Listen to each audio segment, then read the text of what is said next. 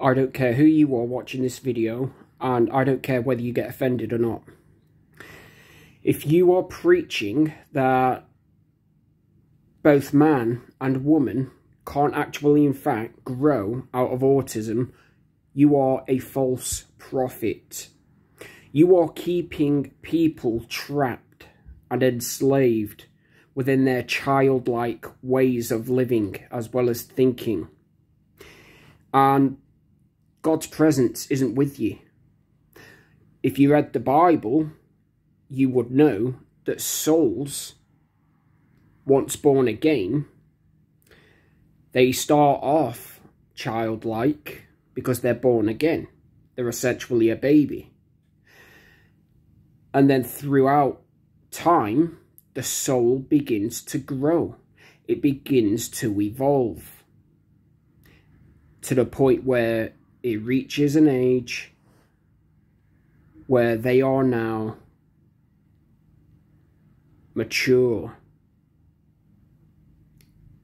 and are beginning to age like a fine wine. So for anyone to convince the world that you can't grow out of autism, you need to repent of the false information. You are conditioned and essentially programmed into trying to convince the world that both man and woman cannot and will never grow out of autism. And that is wrong. You are essentially denying their souls the chance to grow and evolve into the women and men that they never got to experience being, due to the system that's deliberately designed and constructed to fail people, both psychologically and spiritually, that is. And like I said, you could come at me with any piece of your own information that you possibly can to try and vouch that your movement is actually, in fact, the right movement. And I will share biblical scriptures that suggest otherwise. So quit convincing people that you cannot and will never grow out of autism. Because essentially you are a wolf in sheep's clothing. And you are denying people's souls the chance to grow and evolve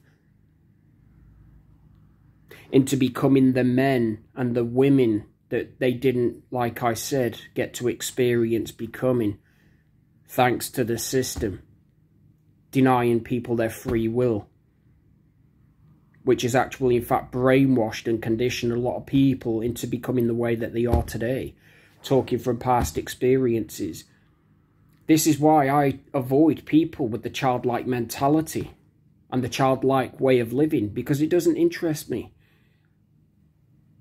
If you can't take yourself seriously, then I'm sure as hell not going to take you seriously. It's as simple as that. End of discussion.